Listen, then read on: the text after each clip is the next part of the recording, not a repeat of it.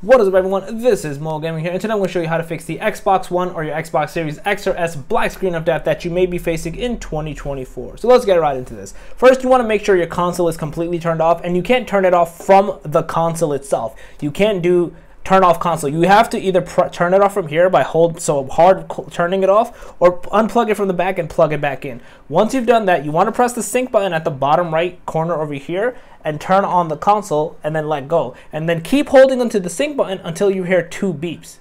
I heard the second beep and I'm going to let go. Now I'm going to enter into safe mode. So that's a crucial thing. If you turn it off the normal way, it's not going to work. It's not going to get to this safe mode section that you want to.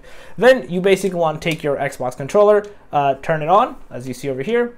So there's 2 things that you can do to fix this issue. The first thing, if you have a USB device plugged in, you can update it from an offline system update into your console, and that may fix your issue and bring it back to normal. If you don't know how to do that, I'll leave a video in the description below for you how to do that. If you can't do that, if you've done that and it doesn't work, you might have to actually reset this Xbox basically, and then do one of the 2 things. Either keep games and apps and see if this fixes your issue for you, and if not, you're going to have to remove everything, which is going to basically delete everything off of your Xbox console, sadly, but this is going to fix the issue as well. So you're going to have to try one of the 2 things and basically go from there.